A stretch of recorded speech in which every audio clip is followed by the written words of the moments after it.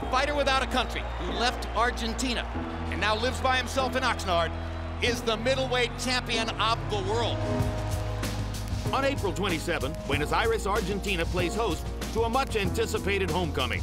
Middleweight kingpin Sergio Martinez returns to his native country for the first time in 11 years.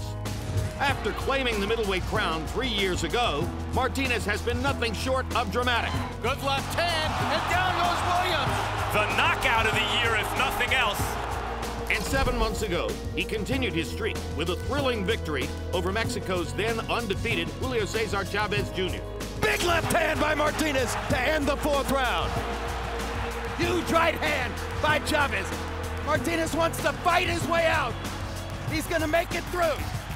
The gutsy performance helped cement the 38-year-old Martinez's place as one of the top pound-for-pound fighters in the world. Now Sergio Martinez will defend his championship against undefeated Englishman Martin Murray. Heavy-handed and with relentless pressure, the 30-year-old Murray looks to play spoiler in the biggest fight of his career. There was a heavy shot from Martin Murray. From the 50,000-seat Vélez Sarsfield Stadium, will the underdog pull off the upset, or can the 2010 Fighter of the Year put on another show in his long-awaited return to his hometown?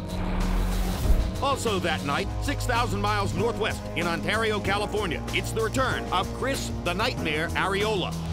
Perfect right hand, big shot from Arreola.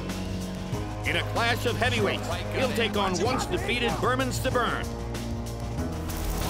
It's a unique edition of World Championship Boxing. First up, from Ontario, California, Chris Arreola versus Berman Stiverne.